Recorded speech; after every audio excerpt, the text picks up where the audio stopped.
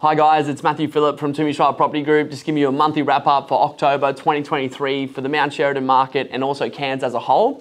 So for the month of October, us as a selling firm, we listed 66 properties and put 56 properties under contract. So the month was very steady and still overall pretty strong, which was great. A lot of buyers want to be sold and settled before Christmas, so that does drive motivation to buy properties, which again is very beneficial for sellers. So just on that, about before COVID, 2.5 years ago, there were about 3,300 homes available for sale from Gordonvale to Palm Cove in Cairns. Now there's around 700. So as you can imagine, there's not much on the market. Buyers are all being pushed to one property, which is resulting in higher prices.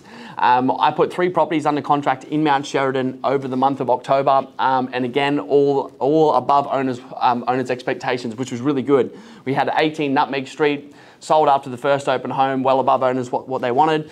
I had 11 Lind, exact same thing. After the first open home, multiple offers, same result. And then we had 8 Mentana. It took a few weeks, but again, the owners got what they wanted, which was awesome. So if you do have any questions real estate, I'd love to help wherever I can. I have about 3 or 4 properties coming on the market in Mount Sheridan over the next 2 or 3 weeks. So if you are looking to buy, please let me know. And if you ever want to know what your property's worth or have any questions real estate, I'd love to help wherever I can. Have a great day.